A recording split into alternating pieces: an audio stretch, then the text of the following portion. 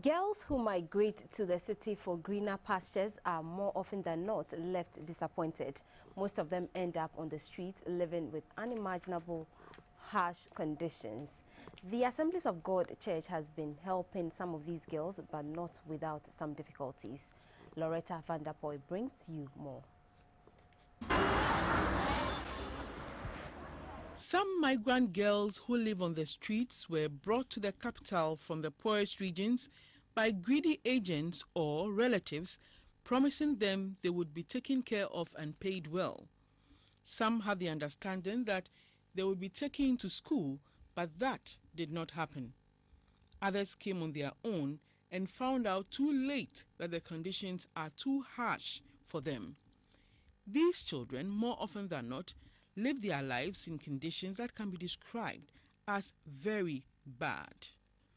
Assemblies of God Church Ghana, realizing a need to be met, set up a Relief and Development Lifeline Development Services project in Accra.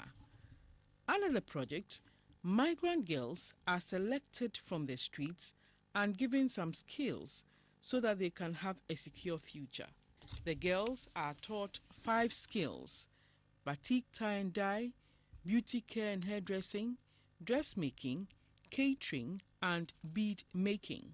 20 girls are being trained by the Assemblies of God Church currently.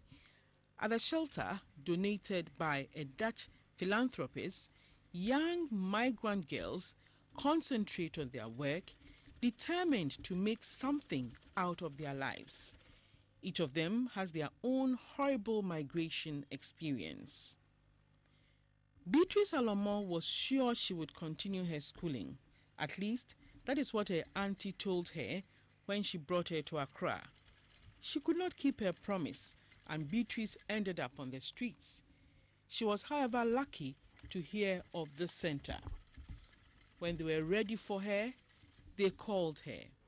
I feel very happy that I'm here, and outside there it's not very easy. It's not easy at all outside, but I'm here. I'm very happy because here they give you everything you want. They train you. What you do is just obey the rules and regulation at this place, and everything will be okay for you. Since the church started the program, about 1,200 girls have been trained. In spite of the good job the church is doing, there are some challenges.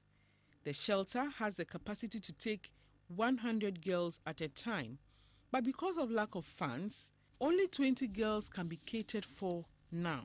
For the past 3 years, we are not able to meet this target because of funding.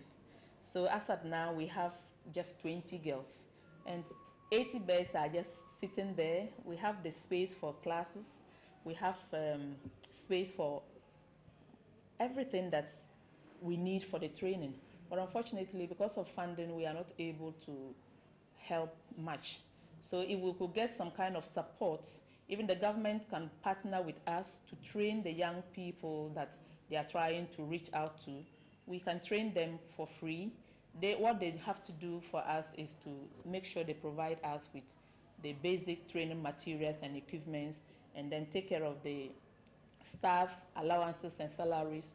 And we are ready to give out our best to empower the young people in our society, because we already have the structures.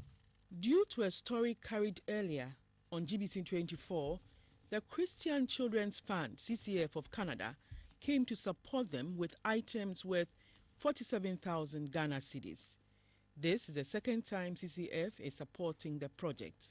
The items were made up of sewing machines, hair dryers, beauty care accessories, beads and accessories, and teaching and learning materials. The Chief Executive Officer of CCF, Mark Lukowski, and his wife, who made the presentation, were happy to touch the lives of many valuable girls in society. The Executive Director of the Assemblies of God Relief and Development Service Lifeline Project, Joseph Kwame Wumbi, was grateful for the support. He said it would enable them to continue their mandate of rescuing, rehabilitating, and reintegrating the street girls with their families. Loretta Vanderpoy reporting for GBC 24.